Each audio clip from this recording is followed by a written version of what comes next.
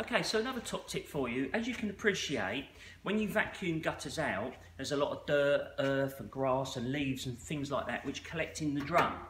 Now the good news is, whatever you collect from a gutter is organic waste. So all you need to do is take your head off. Now, the skyVac's chassis is an all-terrain chassis, so it will go over all sorts of grass and up and down patio steps, etc, etc.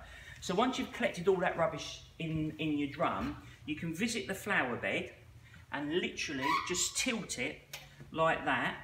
The organic waste will drop onto the flower bed, get a shovel or something, spread it, and all that will happen, it will mulch down and it will help the shrubs and the plants grow a little bit better.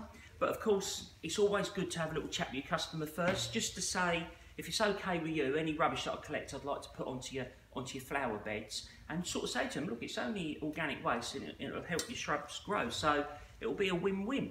So there we go, another little top tip for you.